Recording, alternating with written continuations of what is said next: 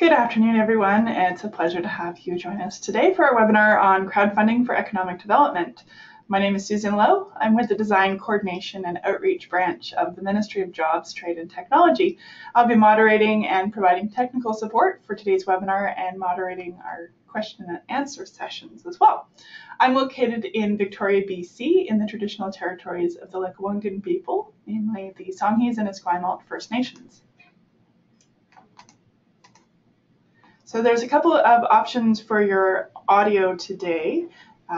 Many of you are connected via your computers, and some of you are connected via your phones. So if you're having problems with your bandwidth or your computer connection dropping, then you can click on the little radio button that says phone call, and it'll give you a dial-in number, an access code, and a unique PIN, which you can use so that it's attached to your registration, so I can see your name and I can mute you or unmute you when we get to the discussion part of the presentation. A couple more things on the control panel here. You've got this lovely hide or unhide button, which lets you access your controls. It will, for some of you, disappear from your screen after the webinar has been going on for a while. You just click the orange arrow and we'll come back. The full screen, if you want to see us really big, and the raise hand button if you want to let me know that you'd like to ask a question. However, because there's many of you and there's only one of me, what I would suggest is that you type your question into this enter a question for staff button, and it comes up on my screen and I can either hold on to it and ask one of our speakers at the right time, or I can type you back a really quick question if it's a technical issue. And one of the most popular questions is, will the presentation slides be made available at the presentation? Yes. The whole presentation is being recorded and the slides will be made available on the BC Economic Development website, which is gov.bc.ca/economic development. And it takes me about a week usually to get those up there, depending upon what's going on. I'm heading to some conferences next week, so things might be a little delayed in sharing things, but I'll do my best to get that up there for you. Throughout the presentation, there's going to be some pop quizzes and some other polls to let us know about you. And these are going to come up as a poll on your screen. It will not be asking how many pets you have. I'm going to actually run a poll right now so you can get some practice answering and we can find out a little bit more about you. I know from your registration and your email addresses roughly where you're from. So we've got people from north, south, east, west in the province, and let's find out more about what kind of roles that you take. So the poll is opening up asking, what is your role in economic development? And if you wouldn't mind, just we want to get really good voter turnout on this because that's important for civic engagement. We'll get some idea of who we have in here. I usually leave these up for about 30 to 45 seconds. So if you're listening, but you're actually checking your email at the time, when you hear me talking about a poll being open, you want to hop back over, put in your answer or answers so that we can get really good voter turnout. Our system actually keeps track of whether or not you have GoToWebinar in focus on your screen or you're looking at something else. Now, I'm not going to call out anybody, but I do like to see my attentiveness stats get up there. So try to stay with us and we'll try to keep you really engaged. So we now have 88% voter turnout, and I'll close the poll and I will share the results with you so you can see who's on the poll. So we've got about 36% are economic development officers in communities, 14% are with the CommunityFutures or other local agencies, 21% are with the provincial government, hi colleagues, and 21% with nonprofit or other business organizations, and 7% are that magical other. So thanks very much for sharing that part, and we will carry on. So today's presentation is about crowdfunding, and at the end of this webinar, you will be able to, if you've paid attention and learned well, describe what a crowdfunding campaign is and how it supports local economic development. You'll have a good idea of how to navigate the InvestLocalBC crowdfunding site, and you will be able to identify best practices for organizing an effective crowdfunding campaign. And managing all of that learning for you is our three presenters, Graham Stanley, who's the General Manager of CommunityFutures Stuart-Nechako. Tom Bulmer is going to be giving us a tour of the site. He's the CED Coordinator for CommunityFutures Stuart-Nechako. And Robert Quibell of Vortex Social Marketing is going to be talking about what makes a good crowdfunding campaign. These three gentlemen have had great fun to work with putting this together, and they have an enormous depth of knowledge about crowdfunding, so I know you're going to enjoy things. All right, without further ado, I'm going to turn things over to Graham, and he is going to talk about crowdfunding and how this all came about for CommunityFutures Stuart-Nechako. There you go, Graham. Susan. Thank you, Susan. Before we get started, I should acknowledge and will acknowledge that we are broadcasting from the traditional territory of the Sycus First Nation in Vanderhoof, BC. And I wanted to get that in. And I'm here to talk about crowdfunding and the idea and the history of why we did this and why we have this in place. And I'm going to do that. I'll only spend about 5 minutes of your time, and then I'm turning it over to our other panelists who have a lot more in-depth knowledge that we need to be discussing than what I do. InvestLocalBC was an initiative that started in 2014. Initially, the idea was to address fundraising activities required by nonprofits and arts and culture. The reason for this is we have a lot of clients that come into our office at CommunityFutures, and they ask, how do we get funded?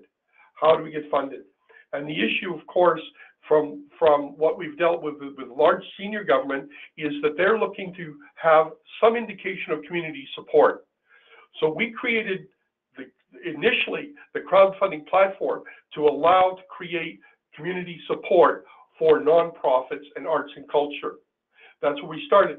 In 2015, the BC Securities Commission changed their rules to allow equity crowdfunding through a registered or an exempt portal. We are not a registered dealer of securities, but we offer a transaction for those people that want to do a do-it-yourself campaign to try and support an idea or an innovation in their community and in the greater BC. So that is why we started the thing. But what we've learned is that crowdfunding to us is part of a larger process. And that process is true secondary economic diversification. Diversification from our perspective comes from innovations and ideas and bringing them forward and bringing those ideas to the market or to the public to find out if we have support. Because not all ideas are profit motivated. There can be all types that would find their way onto the site. We believe that it is a community development tool. And as a community development tool, we believe that it is the public that is going to drive this. If they think it's a good idea, it'll work. If they don't think it's a good idea, it's not going to work. We can understand that. We have been going slow in the development process. As we talked about, as I mentioned, 2014 is when we started. People would argue and say, how come you're not farther? Well, one of the things was crowdfunding was at an infancy stage at that time, and not a lot of awareness. We wanted to make sure that the scamming and all of the hype that comes with these type of things had gone through, and that we could come up with a platform that is going to be a trusted platform in our communities. And that's what we're looking for, is developing the trust piece. That's why we've dragged our feet and have not been out running around the province with this program. However, that doesn't mean that time isn't coming to us to do it now.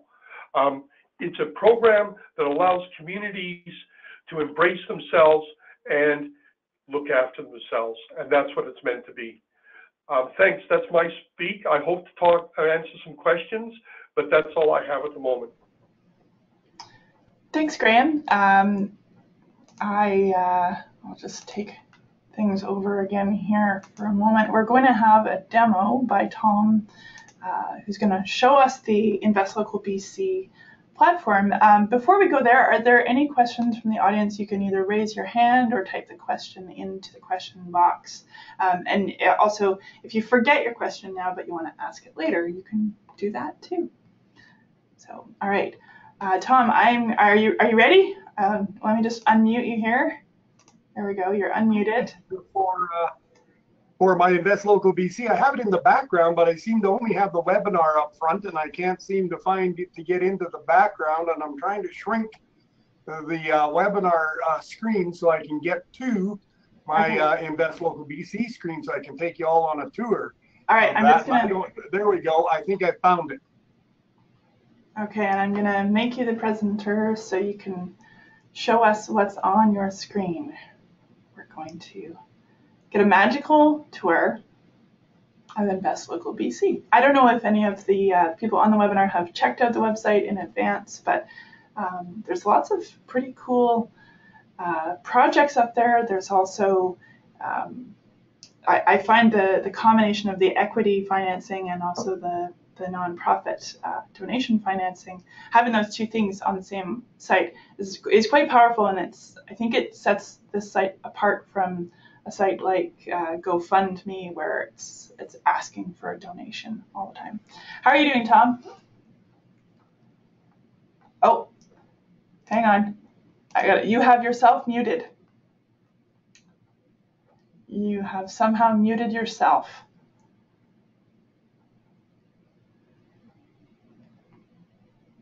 Oh, we have your screen now. Your audio is still muted, unfortunately. I can't unmute you if you've muted yourself. Okay, I think maybe I figured that one out. There we go. And I'm wondering now, can you see the screen of InvestLocalBC? Yes, we do. Okay, this is InvestLocalBC, and this is the screen that you would come to first when you come to our site, which is investlocalbc.ca. And when we first got this going, basically nonprofit and arts and culture were the two we were concentrating on. As Graham had mentioned, in 2015, the Securities Commission allowed businesses to take part, and then we added that site as well.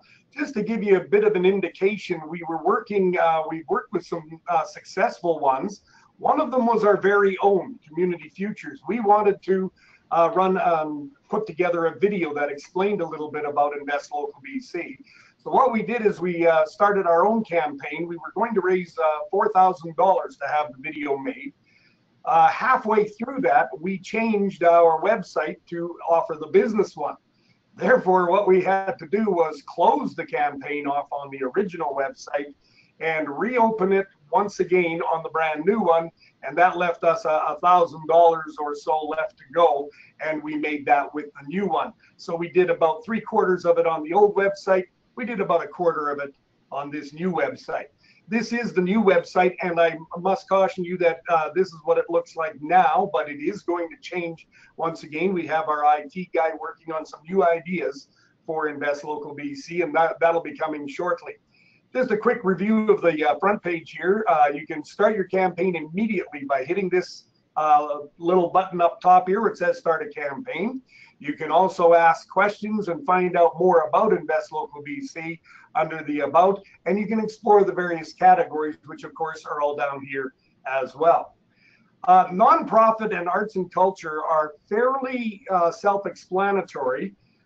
If you are running, say, a historical society, and maybe you need a new porch for one of your buildings or something like that, you can go on the nonprofit one and you can follow all the instructions. The site is rather intuitive, and basically all you have to do is answer the questions. We'll get into that in just a moment. The arts and culture one, very much the same, but a different category. Perhaps you want to put out a new video, or you've done yourself a CD. I know CDs are on their way out, and pretty soon we won't have CDs anymore. Okay, perhaps you want a book or an ebook or something like that, and you need funding to get it off the ground. The arts and culture area is where you would go. Basically, it boils it down so that people who are looking for something that might want to get involved with a book or with a music project or something like that, they can go to arts and culture. If they want to get involved with a fair or a historical society or some other community project, they would go to nonprofit. Now, the business one is a little different. The business one is the one where you can actually start up a business, and you can crowdfund your equity in the business. I'm going to click on that one now, and of course you'll get the first part of it is in a very important warning from us and from the Securities Commission that we don't offer any advice on any of the projects that show up on InvestLocalBC. So you have to understand that, and you're willing to continue. Then you have to pick whether you're doing an equity campaign, non-equity campaigns. Since the inception of this, we have not had any equity campaigns here on InvestLocalBC. We are working with that, and we do actually work with people where we direct them to other sources that can really help out with equity campaigns. On that, we have a couple here on the non-equity side that actually, we have one that just started up recently here a little while ago. And these two here actually worked out quite well. For this one here especially worked out very well for a lady out west of us who is doing a pet to vet or a vet to pet mobile pet service. So once you choose which way you want to go, and perhaps you want to start an equity campaign, we should start now. And now let's just get into that now. So, and it offers you, once again, you can either start an equity campaign or does not offer equity. Excuse me. The one that does not offer equity is regular campaigning, similar to the nonprofit organizations and the arts and culture projects, where you would offer perks and things like that to get involved. The equity one, of course, is one where you would offer equity in your business. So people who actually get involved with it become a part of your business. Whereas in the non-equity ones, they do not become part of your business. So you choose the one you want there, and let's just go into the equity one. And I will show you quickly that it is very, very intuitive. You type in the title of your equity campaign, what it may be, your goal that you would like to reach, the length of days, and the maximum is 90 days. The rules on this are set out by the Securities Commission and that. So do you have a business plan available? You should have your cash flow forecast. If you talk to Graham, you definitely should have a cash flow forecast. If you want to pick a certain region of the province that you want to aim at, this is available down here. I believe on our new site, we will remove this and just go with all of BC for all of our campaigns. But at the moment, you can choose if you would like to do it in the Cariboo, if you'd like to do it on the island or the, Victoria, that sort of thing. You can choose from there. Once you have all of that, you move on. I guess we could start a campaign and move along, but that would take far too long for us to do this. So that's basically the equity campaign ones. If you're doing one that doesn't offer equity campaign, once again, you hit the create campaign button.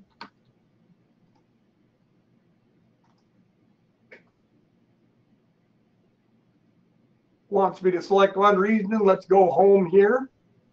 So I'll pick the Nechako one because we're going home here. We would create a campaign here. Once again, this will come up and it will give you a hand.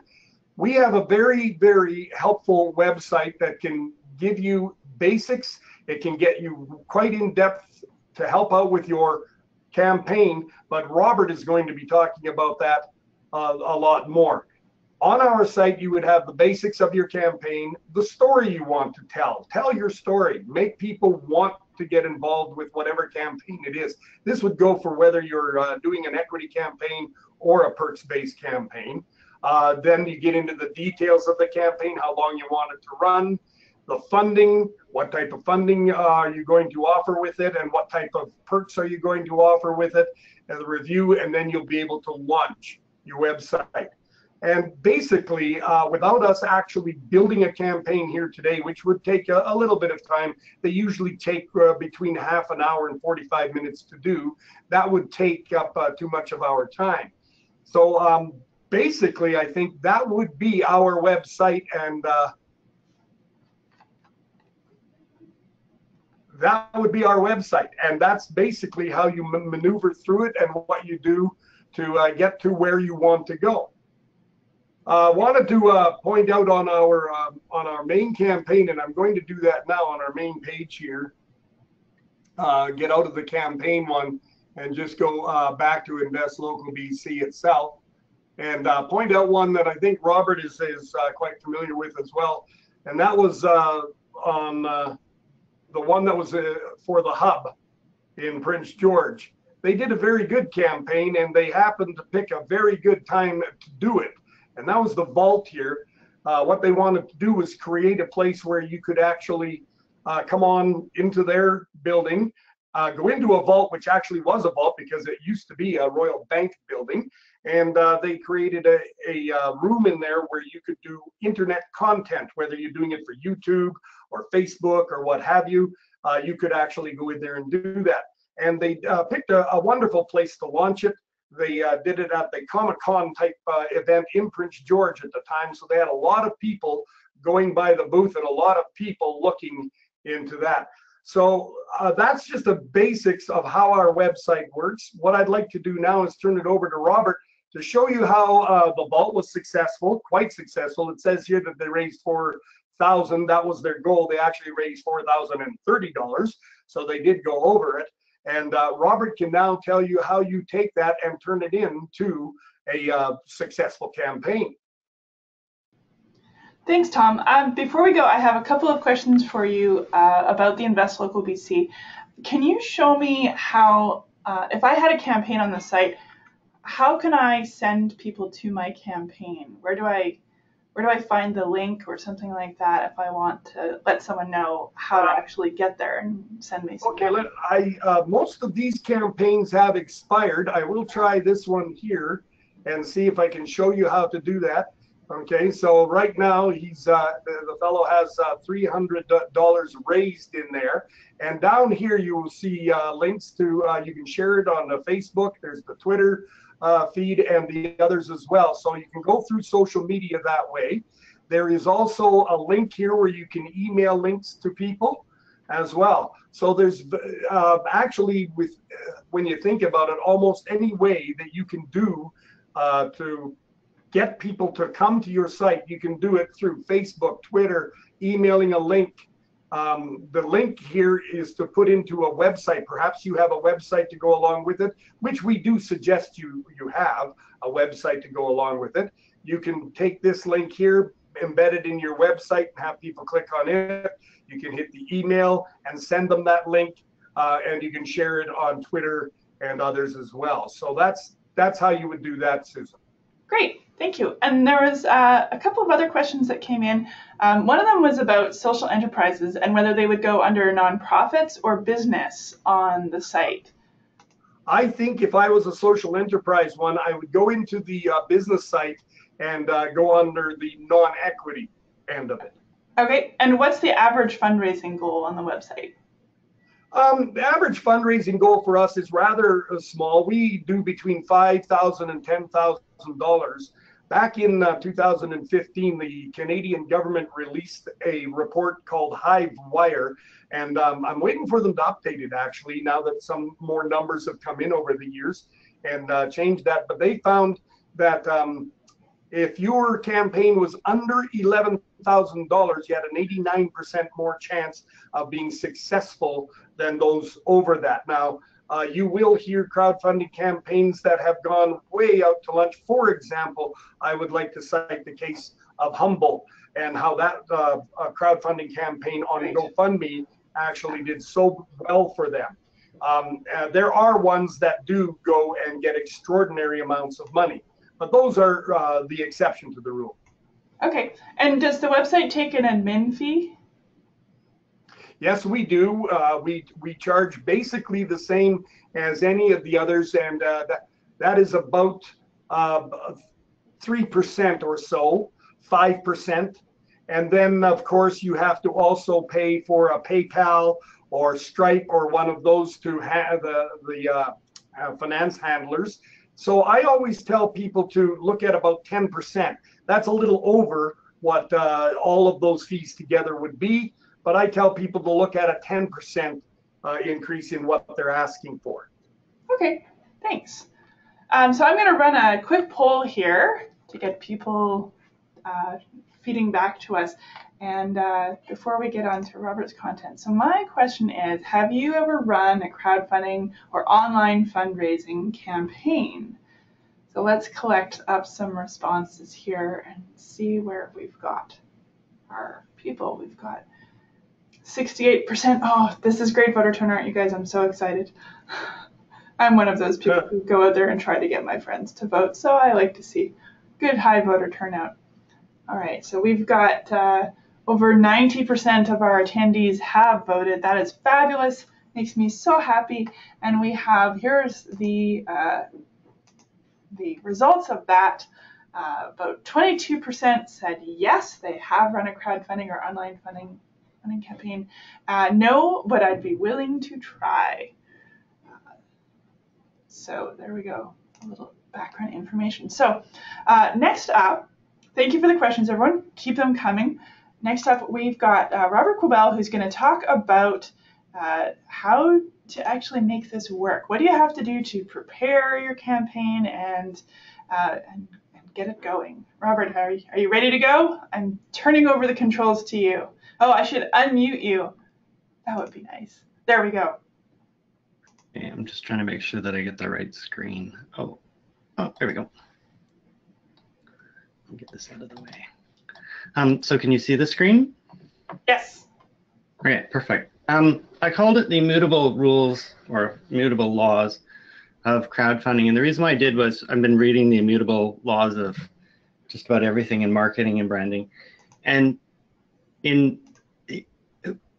I don't want to, one of the things I want to tell everybody right up front is, although we have not always reached the amount of money during the campaign that we had hoped for, every one of the campaigns that we've worked on has been funded in some way, fully funded, usually by someone coming in later. So I'm going to tell you a little bit more about that at the end. But the first thing I want you to realize is these things are not easy. They're hard.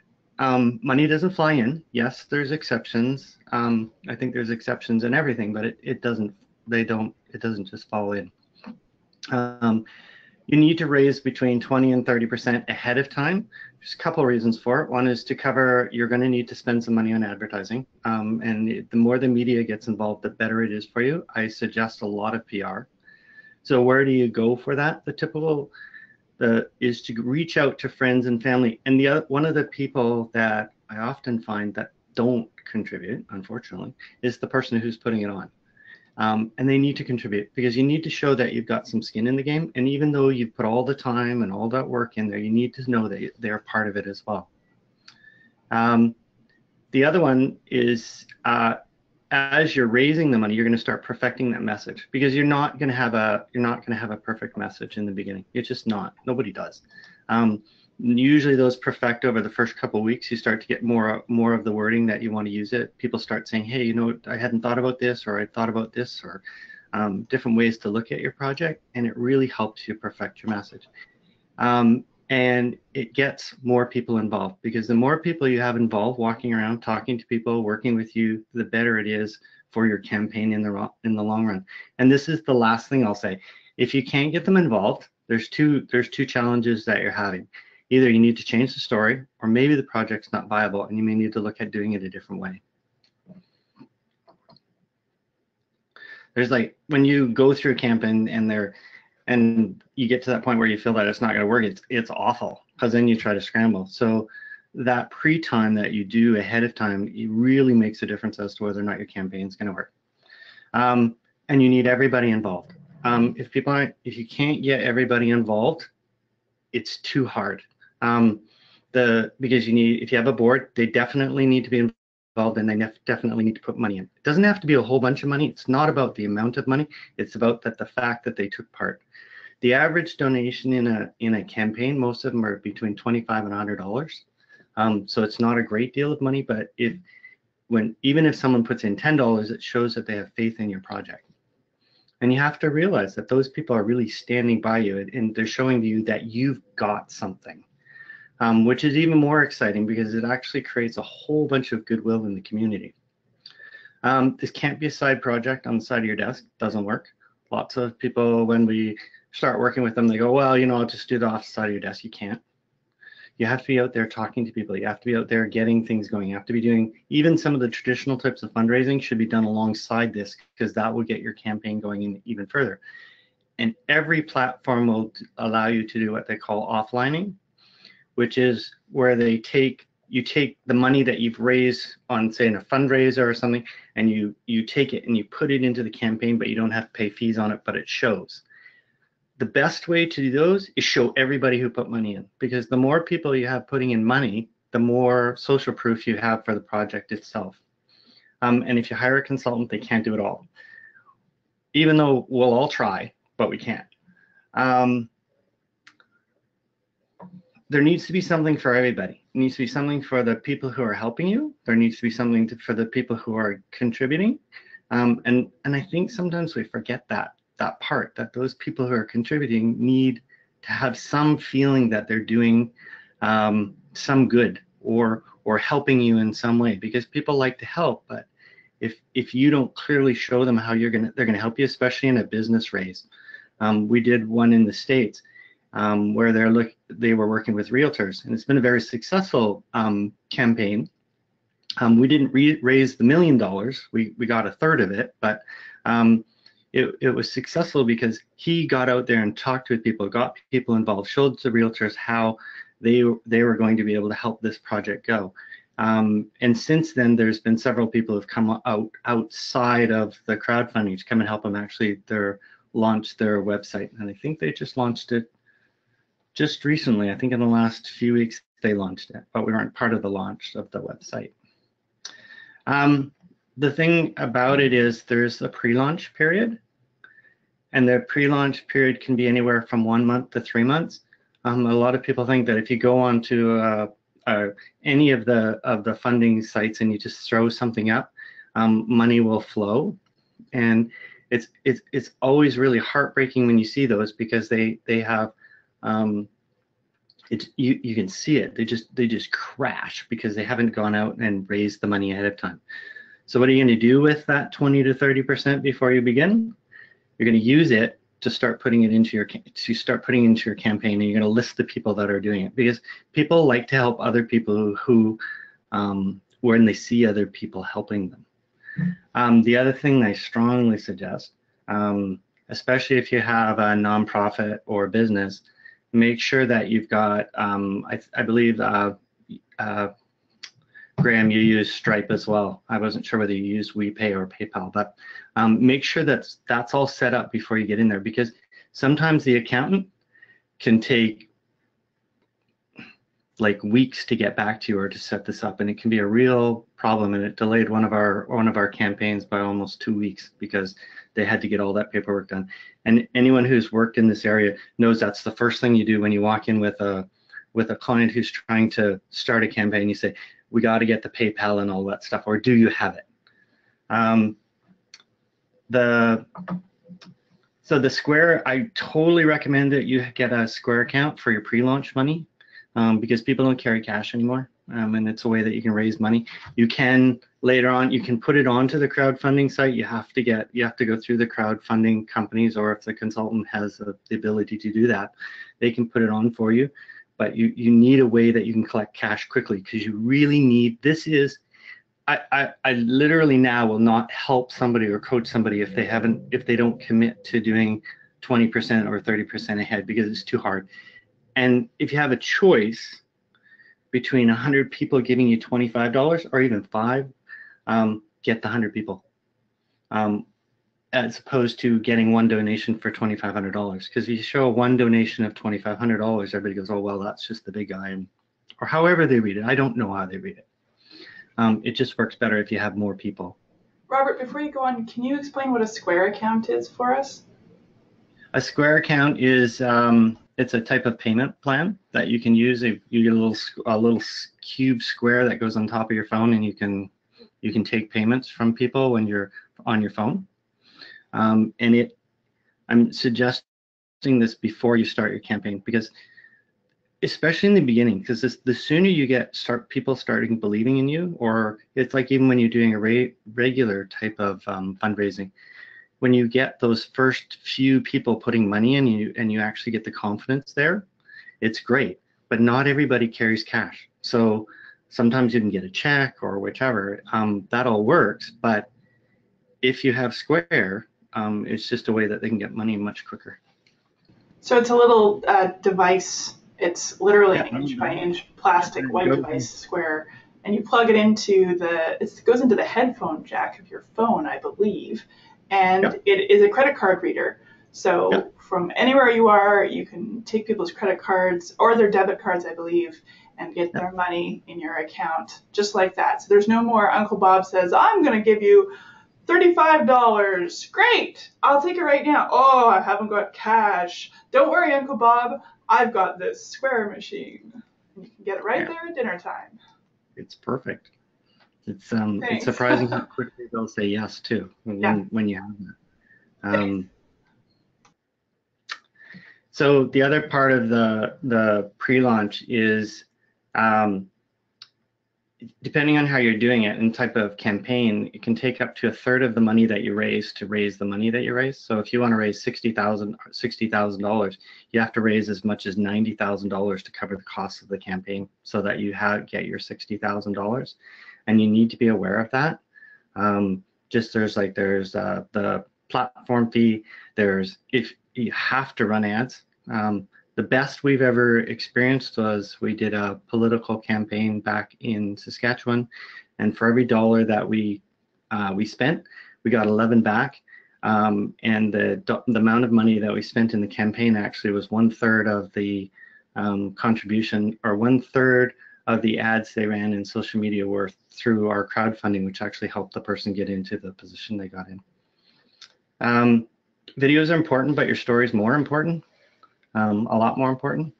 Get media involved. PR, like seriously, get as much PR as you can and as much people in that room when you're launching as you can, because the more people there, the more credibility you're going to have, and the more people are going to say, oh, this is something that, not just me sees it as a good idea. All these other people see it as a good idea too. Because it is kind of a social media in its own way. It's just a way of raising money that way. It's always like the I'll tell 2 friends and you tell 2 friends and they'll tell 2 friends, and that really works. And the other thing is make sure you donate. It's sort of a frustration of mine if the person says that they're not willing to donate into their project. I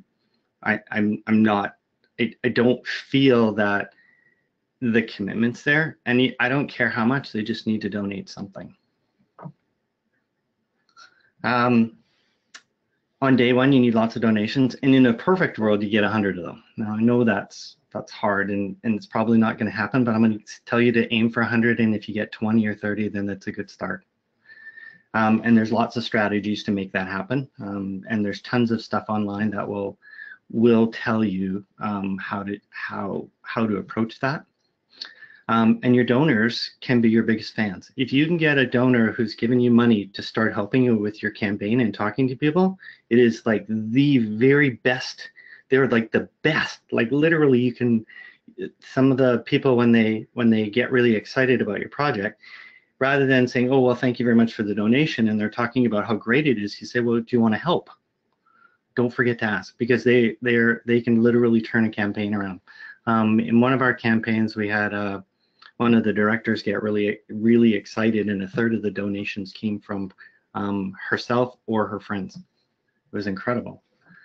And remember, you can keep the offline donations, which means that when you get a check, you can phone Graham. I think that's how it works, Graham. You might have to clarify. You can phone Graham and say, I got this check for this amount. Can you offline it for me? So he'll put the donation in, put the person's name in. Also, when people do donate, say something. Don't just ignore them. That's awful when people do that. And it should be someone from your organization. We've often done it as consultants, but it's much better when it comes from someone who's in the organization. And you can do sub-campaigns. I'm not sure if you can do sub-campaigns on InvestLocal. I think you can, but I'm not sure. And they're just like little mini campaigns. So here's my 2 biggest takeaways from all of this. And I saw that several people were interested in giving it a try, and here's why I think you should. Regardless of how much money you raise, they're always successful, and they're always successful for two reasons. One is two very large projects that are, one of them that was just announced a few days in downtown Prince George. The beginning talks of that started through a crowdfunding that's actually on InvestLocal. And now they've gone into a bigger, they're actually going to have a big site downtown. And what they were looking to do was to actually fix up their old location, and now they've actually found them another location, which, you know, you could say maybe it didn't come from that, but I know the talk started shortly, or actually they actually started during the campaign. And then the last one, we did one to help one of the local community groups that wanted to help children. And that campaign, we finished the campaign, and the provincial government stepped in later to help because they saw the need was there, because they saw how much effort they put into it. And then the other thing was a political campaign where 1/3 of the ads that they had run, or the money that they had spent in social media, was spent by us raising the money, raising the money for the campaign. Help that person literally get into office, so we could actually track it. And at that point we were getting, for every dollar we spent, we were getting 11 back, which was really cool. I thought that was amazing. And I think I want to stop there because I'm sure people have lots of questions. I know I didn't go into tactics, but there's tons of tactical stuff. But if you follow those rules there, you'll find that your project will be way more successful. Cool. Thank you very much, Robert. Yeah, we had a couple of questions, and I'm actually going to I'm going to unmute all of our speakers here, and got a couple of questions, and feel free to keep them coming in on the question thing. I'm reading them and translating them. One of the questions we had, and I think this is probably for Graham or Tom, is would a crowdfunding campaign, or would InvestLocalBC be a good opportunity for communities that got turned down for planning grants from the Rural Dividend Fund, which are for feasibility studies or drawings for downtown revitalization? The planning grants are for communities with limited capacity to undertake the preliminary work to develop strong applications for future funding intakes. Is this the sort of platform, or would you guys recommend that communities look at this for that kind of funding? It depends on who you're trying to reach.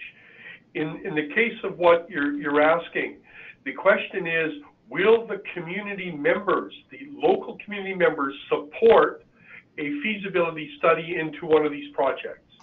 Because if you haven't got the public feeling that they want to support this, then it's going to go nowhere. But will it, to me, it comes down to how you articulate the ask, and also, again, back to what Robert was talking about, running an effective campaign. Those are the two things. The InvestLocal, would it be a site to do that? Sure it would. But you still have to direct your people to that site and involve the whole community. So it sounds like if you've got a vision, if your community shares a vision and you've had a lot of engagement prior to putting together your funding application, then you may already have the steps in place for a good campaign. But if it's just something that you and a small team put together a grant application, didn't get the grant, you still have a lot more work to do before you can have a successful campaign. Right. I'll give you an example of one that I've mused around myself, and this is just a top of mind one. We haven't done it yet. But the idea is, what about a feasibility study for a refinery providing a gasoline to BC? Maybe a crowdfunding thing where local community support people will get a copy of the feasibility study once it's done for investing in the process. Okay. So it's really, when they say crowd, they really do mean crowd. They mean a broad population of people having interest in supporting the projects. Yeah. So a couple of now, sorry, I was just going to say, when Tom mentioned our CommunityFutures ask that we put on InvestLocalBC for the development of a video, What we did is that crowd was very specific.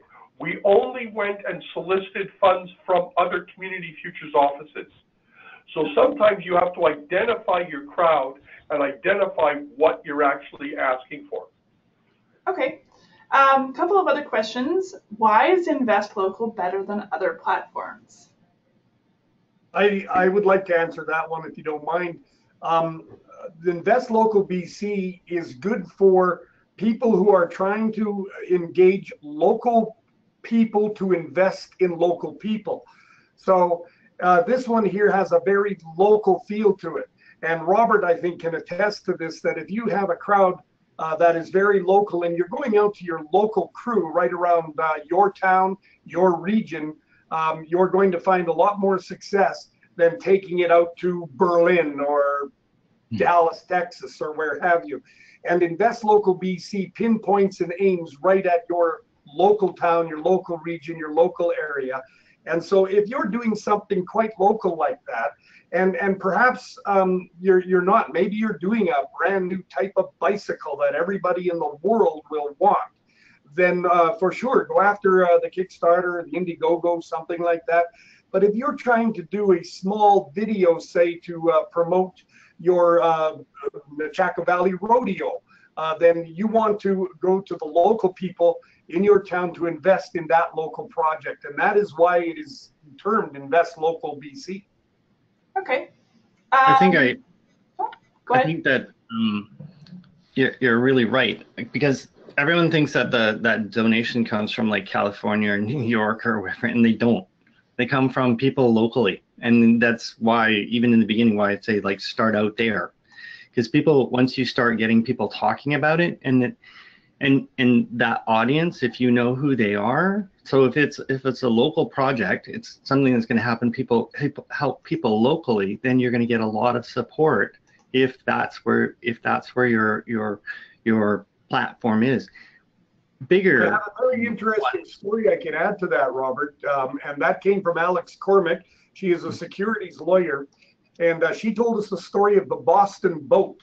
The Boston boat was when the Boston Marathon tragedy happened, and they found the bad guy in a fellow's boat in his backyard. They basically shot up his boat pretty badly. There were two campaigns that started for that guy to get him his boat back. One was, and I can't remember if it was Indiegogo or Kickstarter or one of those ones. It was one of the bigger ones. And there was a local, regional, small Boston platform as well. The big one raised about $3,000. The small local one, because it was local and aimed at being a local thing around the Boston area, raised over $50,000 for his boat. So that was just one story that Alex told on how local will help you out if that's what you're after. Okay. Is this an all or nothing funding idea? So if you don't reach your target, the money isn't collected, because I know there's some platforms that do that. You have to get it all if you want the money. InvestLocalBC is both. Oh. You can, yeah, InvestLocalBC, you can choose whether you want an all or nothing campaign, or you can choose a keep what you get campaign. They're both valuable for various reasons.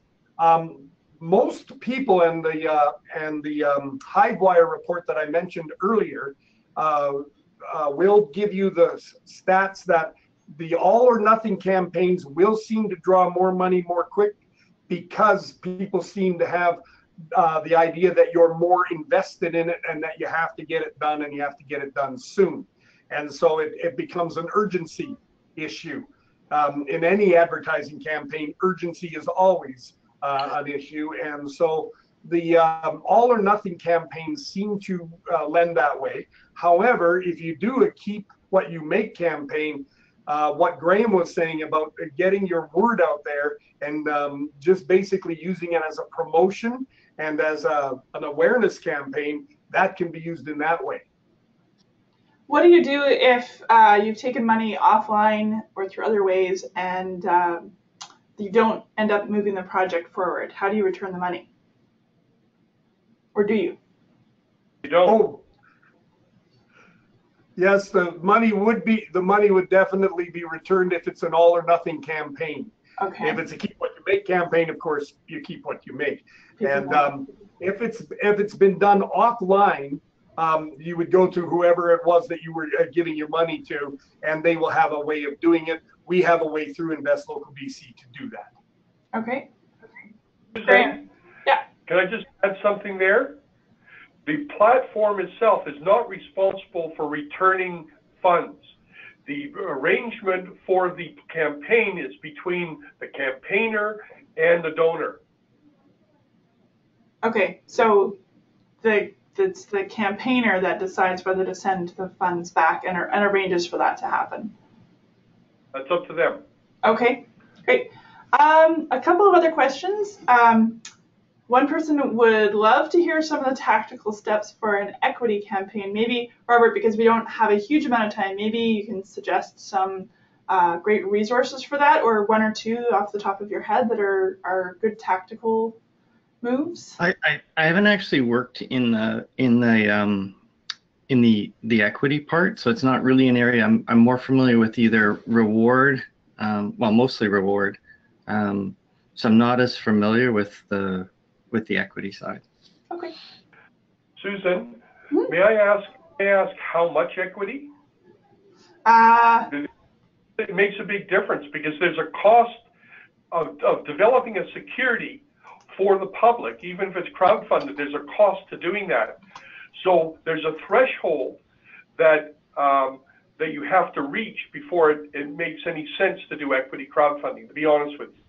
Okay. Now, the thing that I will mention is that if you're looking to do proof of concept development, where we're talking about pre-commercial projects, then crowdfunding part of it to develop awareness and backers might be a worthwhile thing.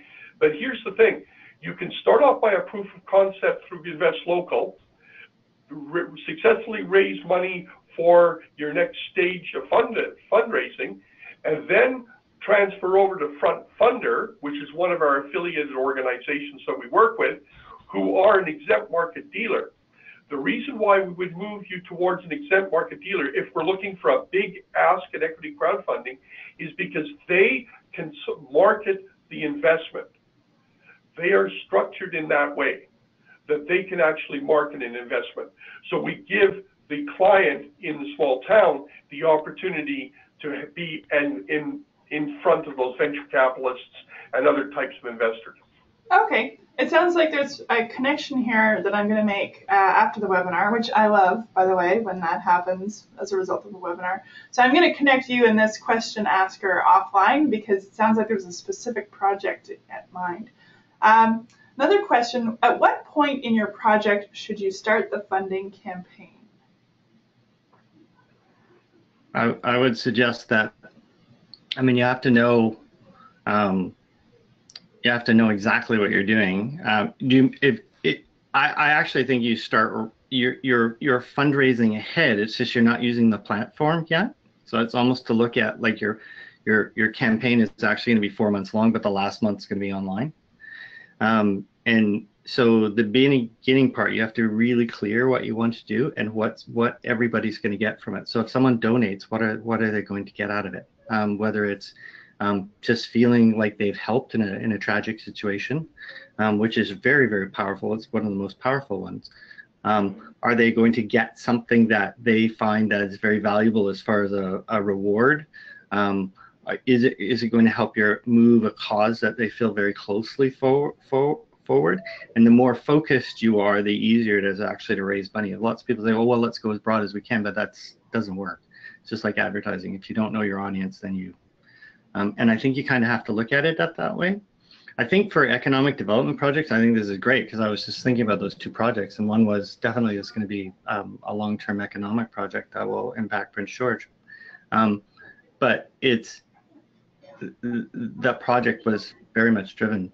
I mean, I think it was in the back of people's minds, but it's sort of when it's the back of their mind, nothing ever happens.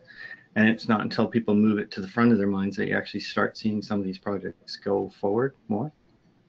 So it sounds to me like if you're doing a project you want to have a strategy for the project, and then when you identify that there's a combined element of funding need and like public buy-in or hearts and minds, you want to do fundraising as well as fundraising. When you have those two things combined, then you start thinking about, okay, at some point in this project, we're going to use crowdfunding, because not only is it going to raise some of the money that we need, it is also going to raise the public awareness of the project, and that in itself is its own objective.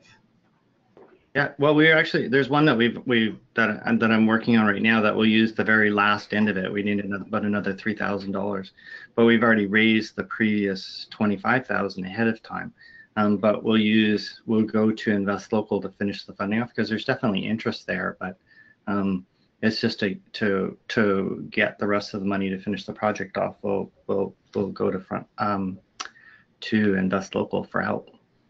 Okay, great. And part of that, back to that question about why InvestLocalBC over the others, is that InvestLocalBC was started by Graham and CommunityFutures Stuart-Nechako in 2014 to further projects in our smaller towns. And we are not a for-profit organization. We are not here to collect the money simply to build up a bank account. We are here to try and move those projects forward in the towns. And so that has to do with both the equity campaigns and non-equity campaigns. We will try and help you move it forward whichever way you want to go. Great. And can I ask all the participants one thing? Sure, go ahead. Share our link. There you go. Yeah. Well, we've got a couple of pop quizzes here. I'm going to launch one of our quizzes as a poll, just for you people who have decided you're going to grab a snack here. Which of the following are important ingredients of a crowdfunding campaign? You can choose more than one option, as many as you like.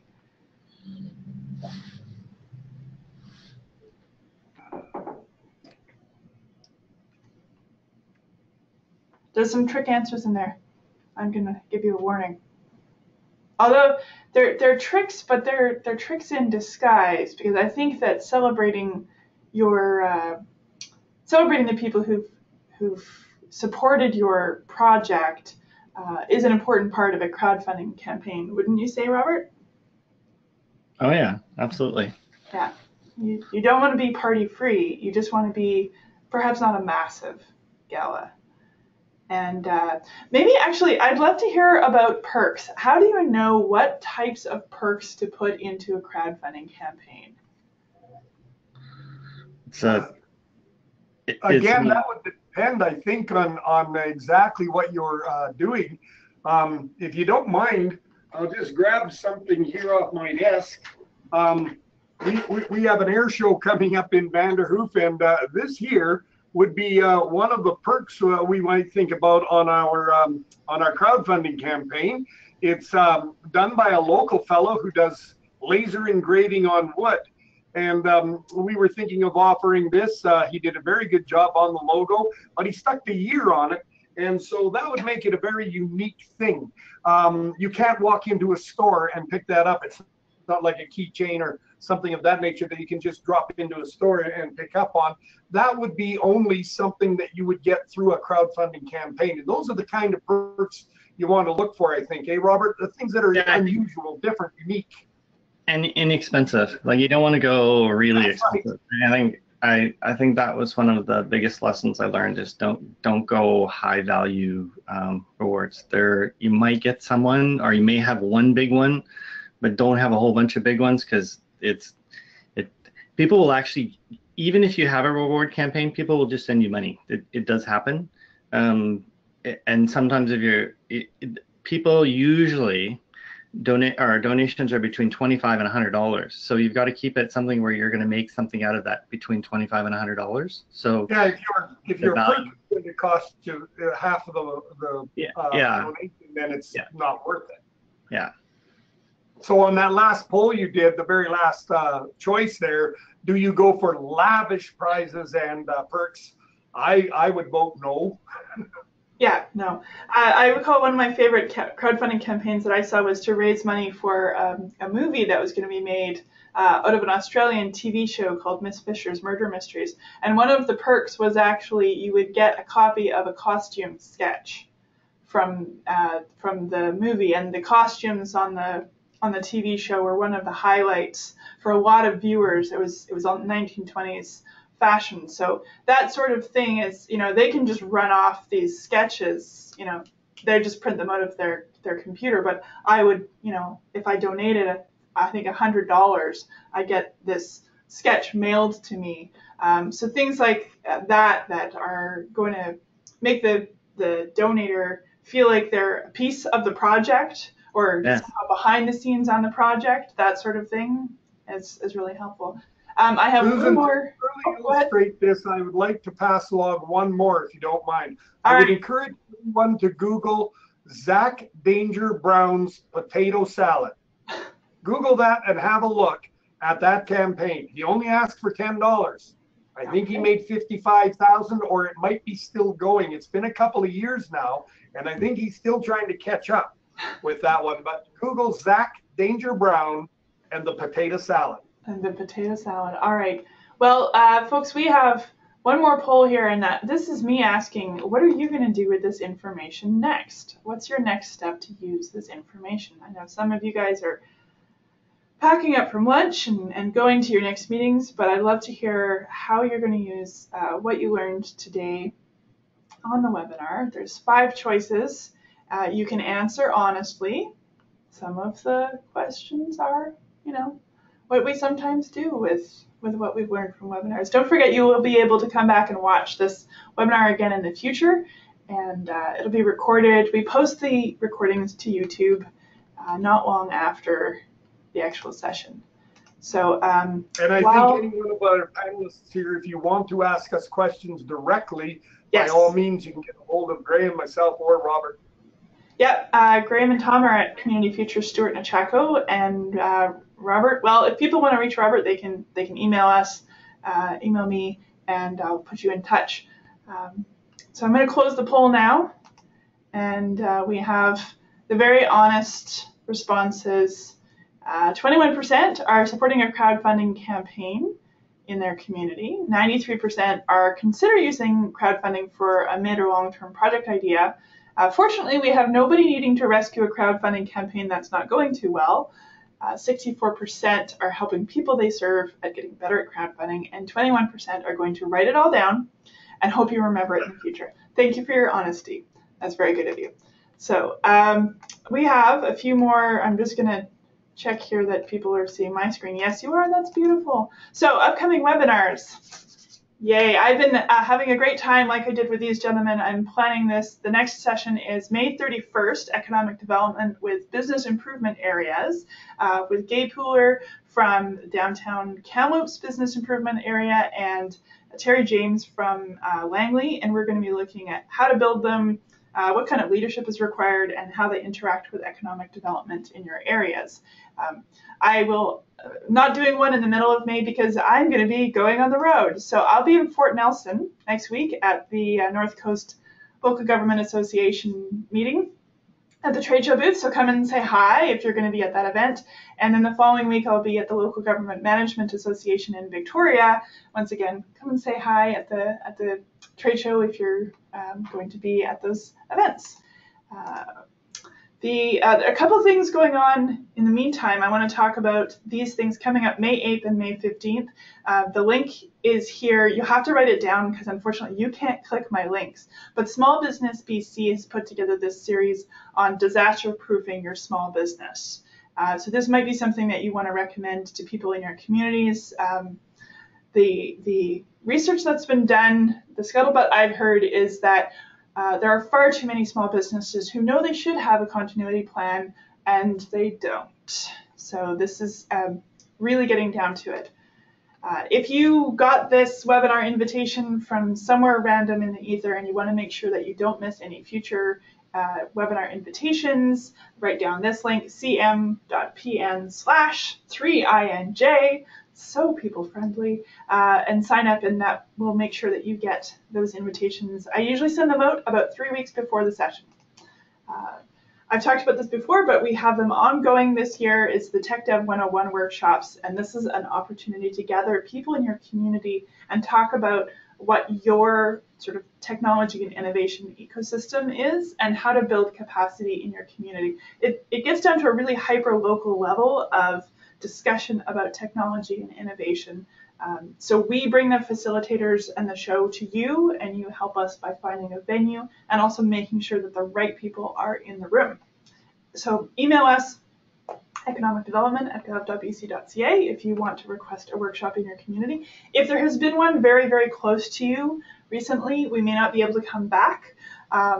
We are not, unfortunately, able to do endless shows, but we'll do it back. Oh, someone asked, can I bring back the invitational link, please? There it is, cm.pn/3inj.